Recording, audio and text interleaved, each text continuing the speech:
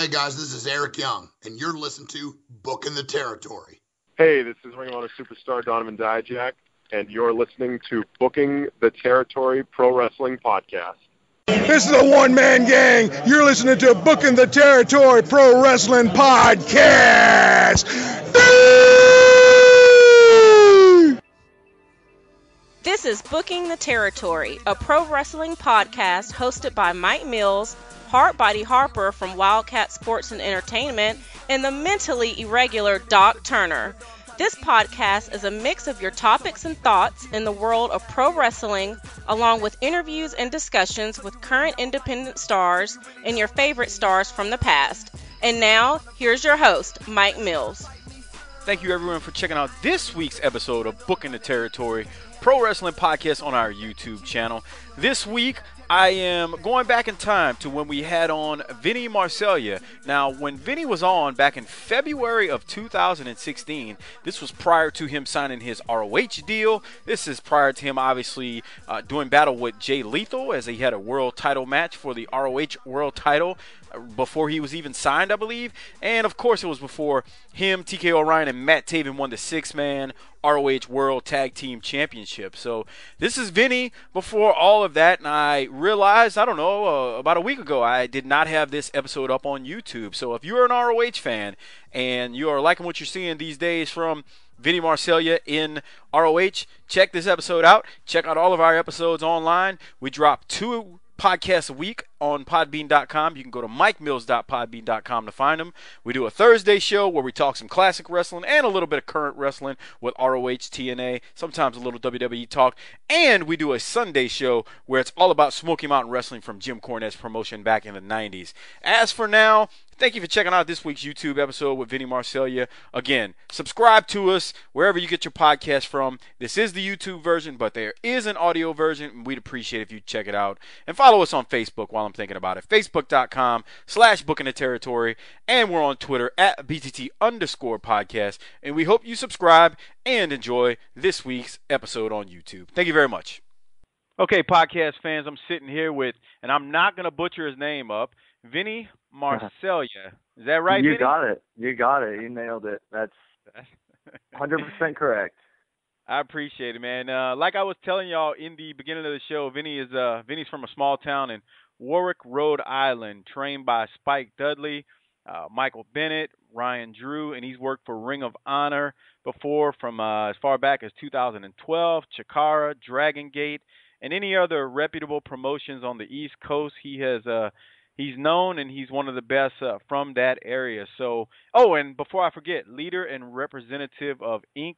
Sanity. So, You're right. Vinny, I appreciate you coming on the show, doing the Booking the Territory podcast. Thank you very much. How's it going today? Yeah, thank you, man. I'm actually pretty pumped to be on it. I follow you guys on the Twitter and everything, and you guys post some interesting stuff all the time. So, it's pretty cool, man. Pretty excited. So yeah, I'm from the East Coast.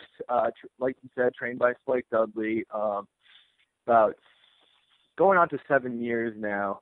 I was wrestling before Spike actually discovered me. I was just wrestling, kind of self-trained, if you will. I was always athletic. I just didn't get the concept. You know what I mean? I would just kind of get together, bunch of dudes in a VFW hall at a ring and just kind of wrestled. Wasn't much of a reputable place, or you know what I mean. Great people. Yeah. Just to move on, I wasn't in the right spot. And then Ryan Drew, who I had mentioned, who was Spike Dudley's assistant trainer at the time, who's now currently the head trainer at the Spike Dudley Academy, the Lockup, which is in Fall River, Massachusetts. Which also I actually came up with. It was myself and Matt Taven who were the 2 main students at the school at the time. Matt was a year ahead of me, and he was actually doing the same stuff I was at the VFW stuff and whatever before he was actually trained. So Ryan had discovered Matt first, and Matt had gone off. I stayed, and it was nothing more than I was intimidated to move on. And nobody likes to hear they're not doing well, or they're not good. I was in that kind of zone. All your friends are always going to tell you you're awesome, but you want the guys, you want the great wrestlers and the best around to think you're awesome that aren't your friends. So, you got to put the work in for that. So Matt had gone off. He was, like I said, he's a year ahead of me in the correct training. And then Ryan had been at one of those shows, and he came to me and approached me and would really, hammer it on me to tell me that, I'm not good, you have so much more potential than this. You got to, get trained correctly. You need proper training. And I would just kind of blow him off because he would do it in a sense where I'd be, intimidated by it. Am I going to go here and are people just going to rip me apart like this guy is right now? I don't know. I don't know anything about, the depth of the wrestling business at this point. So I'm like, oh, man. And then finally I kind of, there was a Steven Richards seminar. Finally I kind of just caved, and I was just like, okay, I'll give it a shot. Because, Taven was ahead. And he was trying to get me to, come, it's good, you're going to, it's a huge difference, And then I ended up going to the Steven Richards seminar. It was awesome. Everybody was so cool.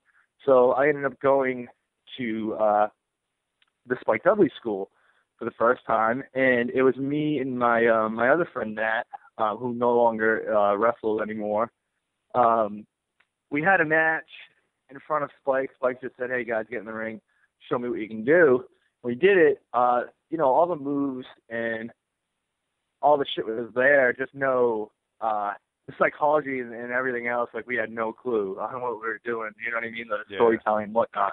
That was the part that was missing. We could, anybody can do moves, you know what I mean, but it's the drama, it's the emotion, it's what's before and what's after the move is one of Truth Martini's quotes, which I always have in my back pocket because it stood out to me when he had said that.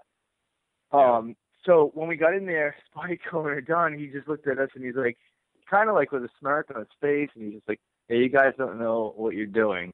Which was, I was like, damn, that sucks. Because I had already been wrestling, wrestling, quote unquote, for a couple years prior to that. So and to me, I feel like I'm already wrestling. But I really wasn't. I was just kind of going through the motions of what I'm seeing on television. I wasn't, I didn't have my fundamentals down. You know what I mean? I didn't have any of that stuff.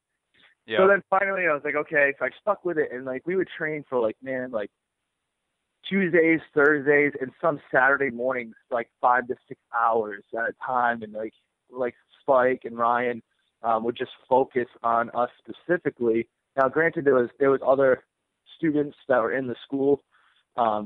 But as far as potential to progress and move on and keep going forward, that was myself, Matt Taven, and one other guy that had the potential to move on. So he'd always he would focus on us three, and that's why some Saturdays it would just be Ryan, me, and Taven, or Ryan, Spike, me, and Taven, and it would just get focused on the entire time, entire 5 to 6 hours of just training, all the way from the basics to whatever.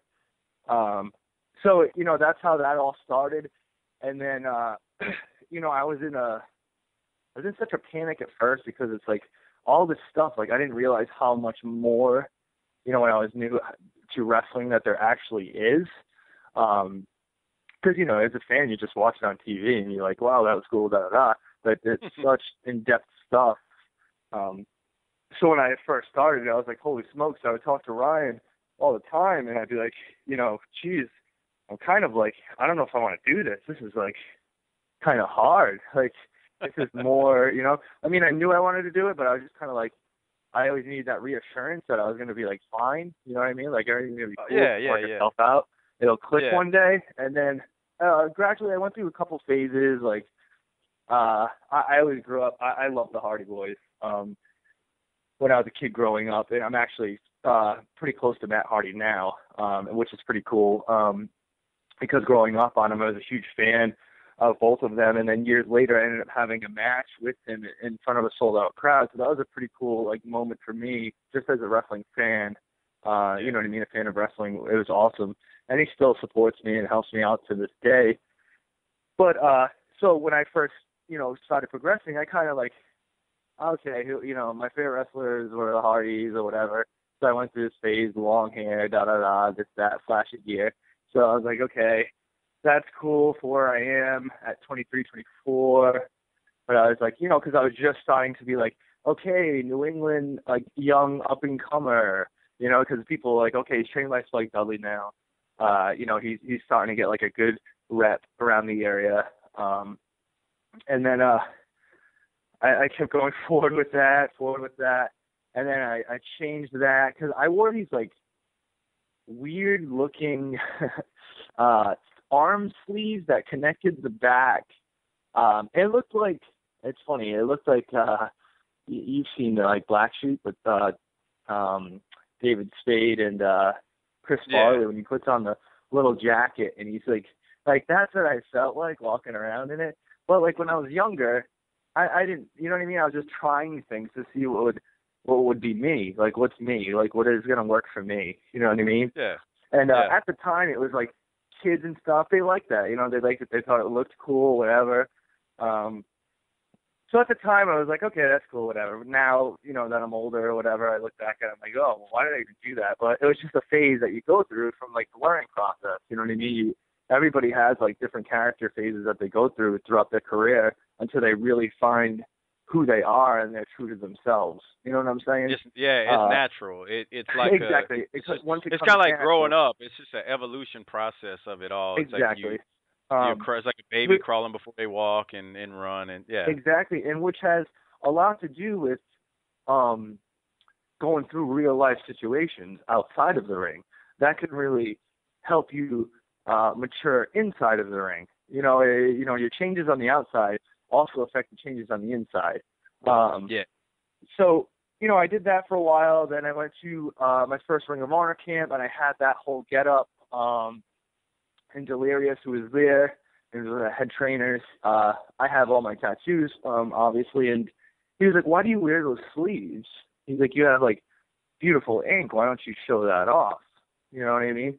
So then I kind of, like, put that into thought, and I ended up losing the sleeves. So I was like, okay, I'm going to get rid of these. So I ran with that. My hair got really long. I kind of did, like, the alternative, like, long beard, long hair, studded belt, tights, boom, that kind of grungy look. I did that for a while. I got my first TV. I got my very first TV opportunity, like pay-per-view, with Dragon Gate. That brings me to Dragon Gate. Gabe had booked me in Everett, Mass, at one of the ballroom buildings. But it was me and BJ Whitmer on pay-per-view. Obviously, it was to get BJ over. He was coming back to the Dragon Gate scene, and I just went out there and just kind of beat my ass. He gave me some stuff, though, which is kind of cool, you know what I mean? I love BJ Whitmer. He's awesome. He's an awesome person. He's also awesome in the ring. So it was really fun. I loved it, and it was new for me because it was my first kind of, like major thing, you know what I mean, from the area. Yeah. So that was really cool. And then the very next day was my Ring of Honor tryout camp. And that was the one that Matt Taven had gotten signed from. Me and Matt Taven did that Dragon Gate show, and we drove to Philly right after from Boston. So Dragon Gate got over. It was like midnight, and we drove to Philly for our first Ring of Honor camp. And we slept in the car because we got there. The camp started at like 10. We slept in the car because we got there at like 6 in the morning, 5 in the morning. So we're exhausted. We're like miserable. So we're sitting in the car, and the windows are foggy. The sun's coming up. It's the most uncomfortable shit you can ever imagine. And right. So we go into the camp. We kind of like not so much shit the bed on the first day of the camp because it's a 2-day camp, but we kind of like, because of the drive and because of the night before, we kind of like, you know what I mean? Like, didn't really like put 100% that we could have.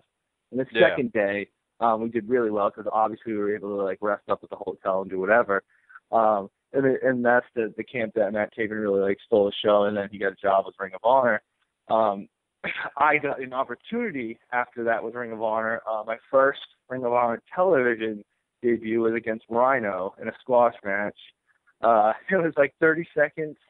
Rhino was super cool. He knew I had come from Spike School, from, when we talked about it or whatever. So, he was friends with Spike. So, he kind of had a feeling that, okay, you're probably going to be fine out there. So, this is what I'm going to do, da-da-da.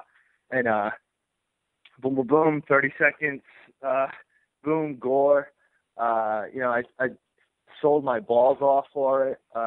It's actually a sick bump. I don't know if you've ever seen it, but they still use it actually with some ads, or they were before. But that's pretty much that sell, and that just, got me some other opportunities. Everybody's super cool at Ring of Honor too. Like one of the friendliest locker rooms I've ever been in wrestling. It's funny you say that because let's see. I've had on Donovan Dijak on the show from Ring of Honor. I've had on Beer City Bruiser from Ring of Honor. Yep. As you know, I've had on Brian Fury. Right. I mean, we're talking January 31st. His episode actually aired this week. So man, it's just and Brian's in the top prospect tournament, but right. I enjoy talking to guys from Ring of Honor. There's a couple of reasons. All of them I've talked to so far are really, really cool. And the other reason is, like I was telling Beer City Bruiser, it reminds me of a territory, although I know it's not. It just reminds me of that old school look with the, 1 hour TV a week, and right. I really enjoy that aspect of it. And the talent there is not overexposed, and that's not a knock on Raw, because I talk about that on my show all the time with the 2 hours. But you got 1 hour a week, and they don't have to roll the same guys out there every single week, and it's a really, really good product, and I enjoy talking to all the guys there. Side note, I'm a big Matt Taven fan. I really like what he does out there. So, It's really good, man. Yeah. He's great, man, and I can't wait for him to come back, because he's gonna, he's one of my best friends, like outside of wrestling.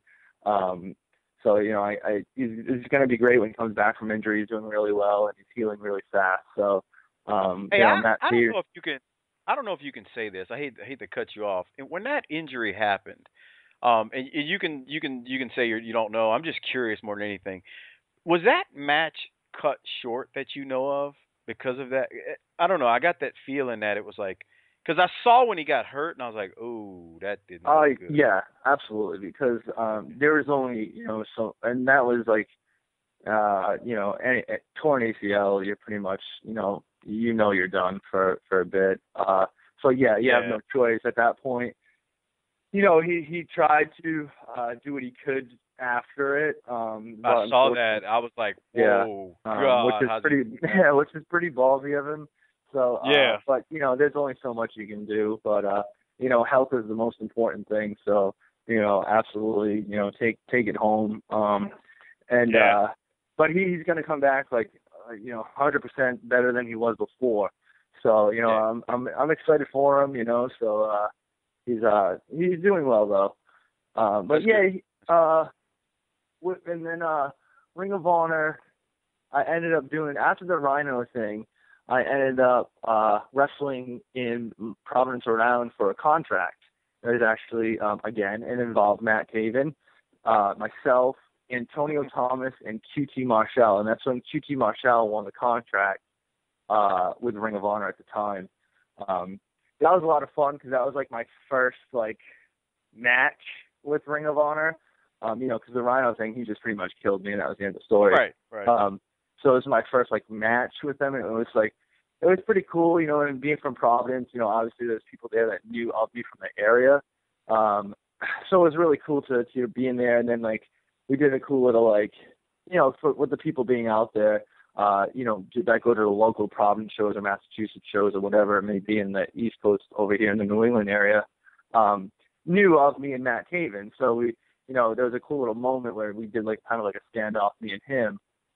But people knew that we were friends, and people knew that we trained and came up together. That was the story that we were trying to get across at that moment. And it worked really well at the time. So it was really, really cool. And I have a picture still that I love of that. So it was really cool.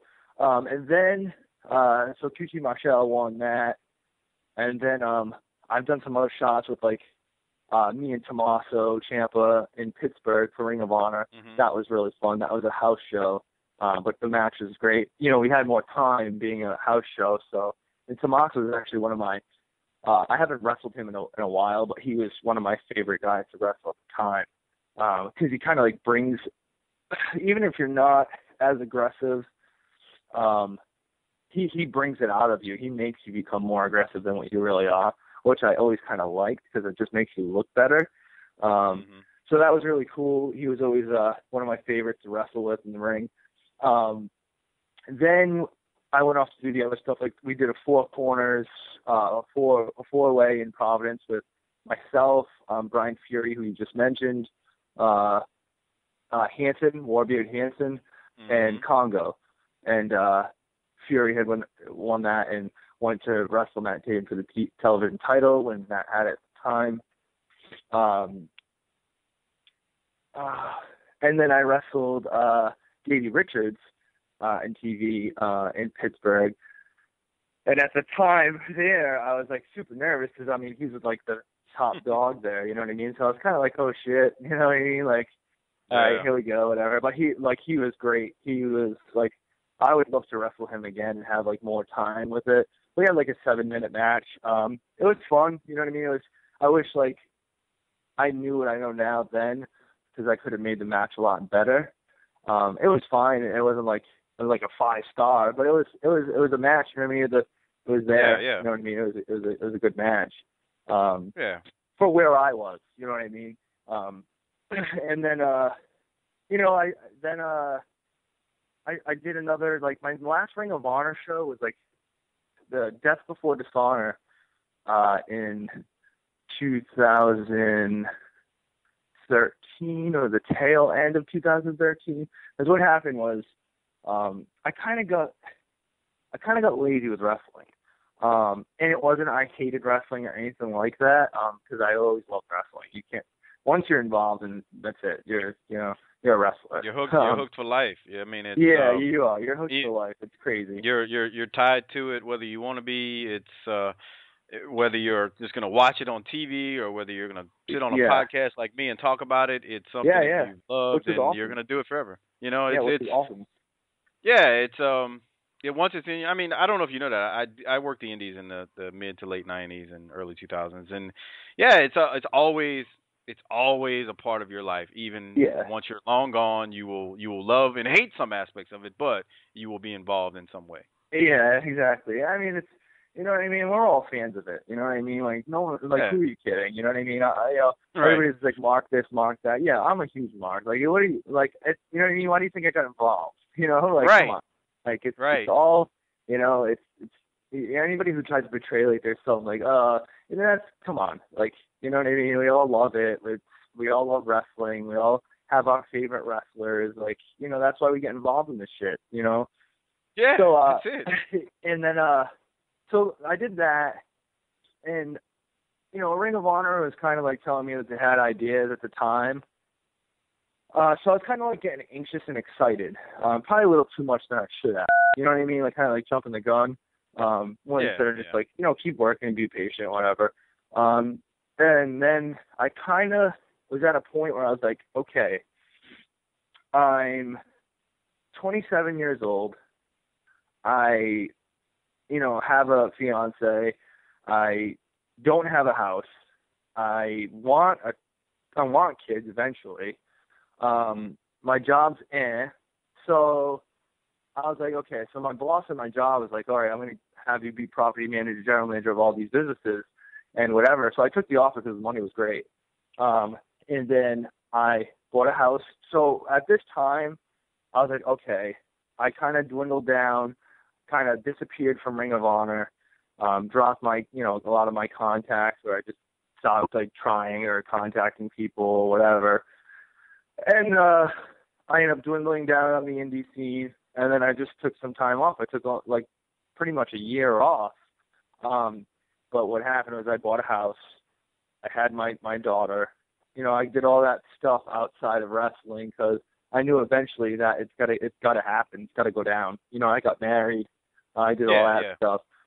So, which was great though, because what happened was having my daughter and going through all this stuff really made me grow up outside of the wrestling business and now inside of the wrestling business. And I was able to reinvent myself, find who I really was. You know, I think that was the biggest thing with me before I left is I didn't know, like, I knew what I liked, but I was trying to find, like, my niche, my thing. Like, what, you know what I mean? Like, what is, you know, and then I came back. I got into, you know, when I was off, I looked like dog shit. I let my body go. I like, wore glasses. I was like, okay, it was almost like all right, I'm going to put this goofy disguise on while I'm out of wrestling and look like a total doofus until I get back to wrestling. So it was like, you know what I mean? It was like one of those deals. And then I started, like, getting involved in the fitness scene again. And then slowly, gradually, getting my body on track. Then I came back, altered my look a little bit, and I was like, well, I'm going to, I was all these different things. I'm like, let me try, like, calling myself wrestling hybrid, which sucked. I thought it was the stupidest thing. At first, I was like, okay, let's see if this can grab anybody's attention. It didn't. It was the shit. I thought it was, like, god-awful after, like, I got these trunks, too, and they were, like multicolored gray and white trunks, and it said, like, hybrid on the side and, like, my last name on the back, or just Vinny Marseglia on the back. Yeah. And like for that, I was like, oh, these are kind of cool. But then I was like, those suck. There's, like, no thought into them. Like, they're just like what does that even mean? Like, if someone asked me what is wrestling hybrid mean, I don't even know what the hell to tell them, to be honest with you. So I did that, and then I just kept. I did a couple shows as that. I was trying to put it out there, but wasn't getting much response, you know, because it was. I was trying to force something on myself that wasn't really me. You know, I was trying to force this thing, this character, this whatever I was trying to do. So then, like, I was kind of like, I wasn't panicked or anything. I was kind of like just whatever, kept working, doing my thing. And then, like, one night I was, like, sitting on the couch and I was like, okay, let me just think for a second. Like, I'm covered in tattoos. I'm crazy. Everybody has to be kind of crazy to be involved in wrestling. Okay, I was like, yeah. I was like, and then that's when I came up with the Insanity. I was like, that is it. That is what I'm going to do. That is what I'm going to run with, because that is who I am. That is not forced. It's 100% me. You can look at that label and look at me and be like, okay, like, I get it. You know what I mean? I don't even have to sit there and say, okay, this is what it means. Blah, blah, blah. You can see Insanity, and you can put my picture next to that word, and you can be like, okay. Like, right. I get it. You see the correlation, and the story is already told for you. Yeah. Like, okay, I get it. There it is. You know what I mean? And then, like, what I portray in the ring, like, it matches still with that. So, like, you know, I'm onto something here. You know what I mean? So it kind of, it's really actually starting to grab a lot of people's attention. Between the merch, there's people hooking me up with really good T-shirt designs and stuff like that. It's just flowing really nice. Like, and it's like, and you know when it does, because, like, you don't have that, like, weird feeling of like inconfident. You know what I mean? I'm 100% confident in that, what I came up with and who I am now. You know, it took a while, yes, and it takes people years and years. Like I said, people go through, like, the craziest things, different characters, but it takes you years to find out who you really are in professional wrestling. You just got to be yourself. You know what I mean? Just be yourself. So I was like, you know what? I'm just going to be Vinny. I'm Vinny. I'm covered in tattoos. This is what I'm going to do. This is what it is. It matches. It's not forced. And that's it. So now I'm more confident and comfortable more than I ever have been in wrestling. And this year is actually picking up really well. I'm doing, back to the other, like, you know, I told you Dragon Gate was my first initial iPay-per-view TV spot. Jakara, I did a one-shot deal with them. It was the Young Lions Cup in 2012. And it was a lot of fun, but it was still at that point where I was, like, kind of new and, like, training at Spikes and kind of, like, getting my groove going of, like, you know, my learning. And which I still learn to this day. It never stops. So, like, you know, Chikara is very, like, character-driven. So, like, I'm like, okay, you know, I'm going in there, I have my long hair, I have, like, the tights and whatever. So all of a sudden, I'm like, I come out as this artist. So I pick my hair because my hair is long but it's curly, so like my hair can be like looking like an afro. If you look up on YouTube, you can see the match. Actually, it was like me, ACH, JT Dunn, and I think it was like Aaron Epic at the time. And I come out and I'm like with a paintbrush and this artist thing, but like I'm like, what? Like I felt like I had to be a character because everybody on the show was almost a character. So I'm like, but you know what I mean? And I didn't know to just be me at the time because I didn't know what I wanted to be. So I'm like, let's see if this, you know, gets me over. And, you know, I was already like semi-over because people knew me from the area, but like, I felt stupid. I hear you. I didn't want to do that, but I was like, you know what, wait a minute, Chikara, do I have to be a character right now? Like, can I just do my own thing? Or, well, I'm just going to be this, like, you know what I mean? Like, I came out with a paintbrush. It was like the shit, but it was cool to do the show. It was really fun. I was freaked out at first, though, because call time was like 12, and I didn't know that because Quackenbush had not sent me an email saying that call time was 12. He sent me the email that was the booking confirmation, but he never sent me, like, the call time. So I'm getting calls, texts, blah, blah, blah, and I had a long night before, the night before that. So I get a call, and I answer, and I think it was Joey Eastman. He's like, hey, we're on. Call time was 12. I'm in bed, man. Like, this is in Boston. He's like, oh, you're supposed to be here at 12. They did, like, a speech went over the show. I was like, and it's my first Chikara thing. So I'm like, shit. You know what I mean? Right. Like, you're like, damn, this isn't a good look. Yeah, like, talk about anxiety through the roof. You know what I mean? Yeah, so I do the ultimate, like, holy shit, I'm late for work. Throw the blanket off me, jump up, get on my, you know what I mean? Like, holy, like, this sucks. And I'm speeding to Boston. I get there, and, you know, I'm kind of like, I can just feel it. You know what I mean? There's the eyes, because I'm, like, just randomly showing up now. And I'm like, oh. And then Delirious was there, and he kind of, like, you know, vouched for me because he knew me already from the Ring of Honor stuff to try out. Yeah. So he's like, nah, Vinny's a good dude. He wouldn't do that. But Quack ended up coming up front and be like, I didn't even send you the call time, so that's my fault, so no worries, whatever. So, like, it'll, like, work itself out, but, you know, imagine me, the feeling I had, like getting up and going there and just being you know, like, shit, I gotta find parking, and I'm like, holy shit, maybe I should just buy a ticket and just watch the show, forget it, you know, like, right. But it was a fun time, you know, it was a fun little thing. It was different for me, so that's what made it fun, you know what I mean? Like, I'll always remember it because it was just fun, you know? Yeah.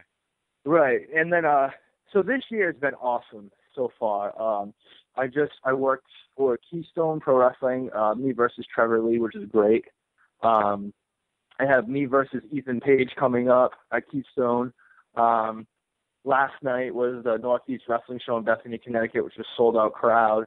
And there was like a big Rumble thing, and it came out like me and Sammy Callahan kind of like paired up together and kind of like did some beat downs in the Rumble, which is kind of cool.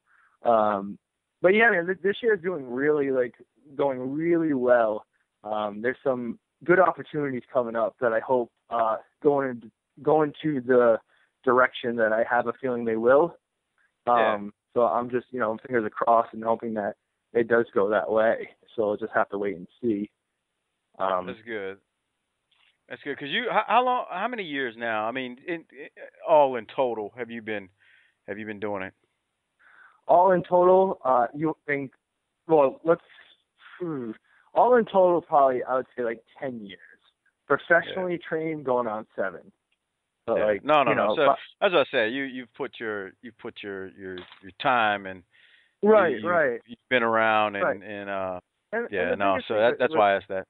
Yeah, and the biggest thing with me with wrestling, like, I mean, if you just be a good person to people, you know what I mean? Like, that's all. You just be a good person. Like, there's no need to be you know, a dickhead or anything like that. Just if you're just good to people, man, you know, treat people how you want to be treated. You know what I mean? Like, and like some people like kind of get carried away, and it's just like, hold on a sec.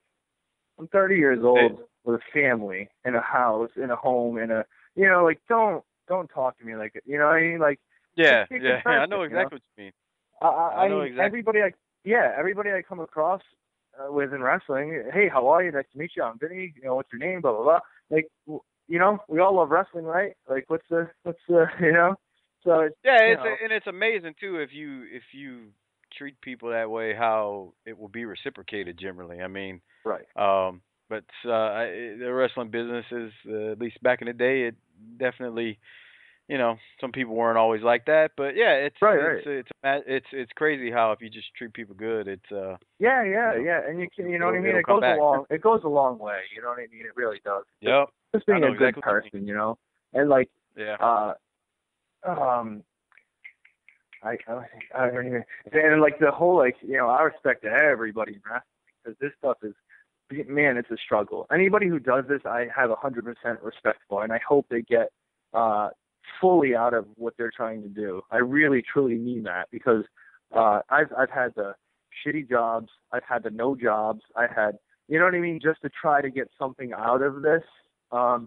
So anybody who's doing it at all, whatever level you are, I have 100% respect for anybody that does it because it's you know, it's a pain in the ass. You know what I mean? To really hard try work. to make a name. It's hard work. It's a long road. It's the odds are, because of there being no territory system like there was when I was growing up. Right. It's a lot better right now than it was 10 years ago because of how much ROH has grown, and Right. TNA is still around, and I get heat on my show. I use the term heat, but I get backlash from some fans on our show because I try to be very supportive of a lot of the organizations, and TNA has caught its share of backlash, should I say, over the last But couple just of years. because you But love wrestling, man. yeah, I want them to succeed, man, because like, okay, if there's no TNA, that's and I'm making a number up because I don't know how many guys they technically have under contract, but that's 30 to 40 more guys who don't have full-time jobs. If TNA is not around. Exactly. So like when I saw, when I saw Mike Bennett, I didn't even know. I don't read like the dirt sheets and all that. I had no clue he was going to TNA. So when he went to TNA, I was like, all right, that's good. I'm shocked he didn't show up somewhere else. But I'm glad that they are, and I've been a fan of theirs the last couple years. I'm glad that they seem to be turning a corner. But I want to see like emotions, and I make all this to say. I say all that to say, like, you're talking about it's hard to make it in wrestling. Yeah, man, it's so like when you have companies like ROH and TNA and even the smaller companies. I mean, it gives guys a place to work and a place to be. Whereas 10 years ago, there wasn't as much of an opportunity. All you had was WWE. Once everyone was pretty much shut down. I mean, TNA was around, ROH was around, but ROH wasn't what they are now because I've seen ROH. They've taken big steps over the last couple years. Oh yeah, and like the thing with the thing with TNA too is like with Mike Bennett and Maria, like that's like they're doing so well over there, and it's a good thing for TNA. Like it's starting to get like a little like some steam, you know what I mean? The whole like miracle thing, and I love it. It's totally Mike, you know what I mean? Like another person, like I'm very close to Mike and Maria as well. It's I've traveled with them to Ring of Honor plenty of times. Like I said, Michael Bennett has had part in my training. He would pop in. He wasn't like a full on like Spike and Ryan trainer for me, but he would come down. he would come to the school because he would train with us. You know what I mean? He'd be in the ring with us training. So like he had a hand in assisting my training. And then just working him numerous times on like through my area, and I'm very close with him. So I think it's a great thing what they're doing with Mike and Maria. And I don't know, like people can say whatever they want about any of these companies, but like if the offer's there, like you know what I mean, like I don't know. I think majority of the people would take it. Like I sure would have. I mean, yeah. I mean, as far as like if you're an indie wrestler and someone proposes an offer to you, you know what I mean? And you're just gonna, you know what I mean? Like, I don't know, I would take it. Like, Yeah. You know, so I'm supportive of all wrestling. You know, it's ice cream, man. It's all different flavors, and you know, all ice cream tastes good to me. So, you know, so It's true. It's I was talking to AJ Kirsch, who was on Tough Enough, and he's actually the announcer for Hood Slam out in California. Yep. And he actually said it real good to me when we were talking. It's like wrestling. So you got TNA, you got ROH, you got WWE. It's like different genres of movies. You know, like and I don't want to get into the horror movie thing. And the only reason I don't want to is because Vinny, I know that's you. I don't watch horror movies at all. So like I wouldn't have anything to really add to it. So but his point was it's like, you know, some people like horror movies and some people like comedies and some people like dramas. And he's like, wrestling's the same way. Like maybe WWE is the type of wrestling you want to watch, and maybe ROH is the type, and maybe, you know, Hood Slam's what you want to watch, and maybe you know, all the TNA is what you want to watch. So it's like different, like you said, different flavors of ice cream. We don't all have to like the same flavor. It's but it's entertainment to us, and it gives us a variety. So I agree. Right. That's exactly in wrestling. That's exactly what it is. In wrestling, it brings, you know, you just mentioned the movie thing, the category, how you did it, and which is great, because it brings you to, like, wrestling in general is a movie. It's not, like, people get drawn into the emotion of what's going on in the ring. You know what I mean? Like the facials, the body language. That is what people connect to in professional wrestling. In my opinion, and I think plenty of other people's opinion, because I've heard it through some of the best wrestlers in the world, that very line. So, yeah, and that's the thing that a lot of, I think some guys don't like, they kind of like forget about sometimes, on the indie scene anyway, that like, even when I was wrestling Trevor Lee, like, there's a lot of, like, just emotion and body language and facials and aggression. And, you know, when I was mad, when I was sad, when he was mad, when he was frustrated, you know what I mean? Like, that's what people connect to. People see that. Mm-hmm. People see, okay, he's mad right now. He's pretty pissed off. Wait, okay, he's happy. You know what I mean? Like, to me, it's all, like, emotion. And that's, like, it's just like watching a movie. When you watch a movie and you get so invested into the movie, it's because of the emotion, the drama, you know, what's going on in that movie. And that's what a wrestling match is. A wrestling match is a movie structure. So like that's the cool part about it. It's an art. Wrestling is an art, and it's pretty awesome, you know. And I love it. And I'm gonna keep doing it until I can't. But, I don't blame you. You know, it's addicting. It's like it's just like tattoos. It absolutely is. But oh man, hey, how'd you find the? I'm just curious. How'd you find the podcast, our show? I had seen it because I follow Brian Fury's actually on my Twitter too, and okay. And I kind of I think I caught wind of it on there, and I just went through a bunch of the other stuff too. And took a liking to it. But yeah, Brian Fury's great too. I worked with Brian Fury not too long ago, maybe like a month ago, and we had a really it was a fun match, fun little crowd. But yeah, I wish him the best too. You know, he's doing well, and I hope he keeps moving forward because he's really been chipping away the past few years. You know what I mean? And actually we've gone together to some of these camps. So he's really working hard for himself. So I do wish him the best on whatever he decide what direction he goes in. That dude's so down to earth, man. I told him win or lose this top prospect tournament, I told him I wanted him to come back on the show because we were talking and you run short on time. I'm like I don't care if you win, I don't care if you lose, you can come back. So whatever happens with the tournament, I wish him the best, but I'm gonna bring him back on the show. Yeah, absolutely, great guy. Yeah, very down to earth, man. He's just I told him and I told Beer City Bruiser, whenever guys like them keep at it as long as they do, because as you said, it's hard. You get to a point where it's like, man, I'm really not making a name. Maybe it's me, and then you just start to go, life. There's so much else in life, and all those things. I mean, look, hey, I'm guilty. I'm not guilty of it, but that was me. I was like, well, okay, I'm not going nowhere with this, and I got a great job. So guess Yep. what? The great job wins out, and Exactly. I'm gonna stick with that rather than And it gets even harder pursue too this if you have wrestling a thing. family. You know what I mean? Like once you have a Right. family, it's like, okay, I got my daughter now and my wife. I gotta be careful, and I gotta like really, if I'm gonna do this, I gotta do it. You know what I mean? Like I gotta do it. So that's Right. that's my Right. thing. Like, I just have I have a positive attitude now. Like, I want to be, just a good person and just keep working hard. That's it. Keep learning, keep working hard, and just do my thing. That's it, man. That's all I want to do, Yep. I agree. I agree, Vinny.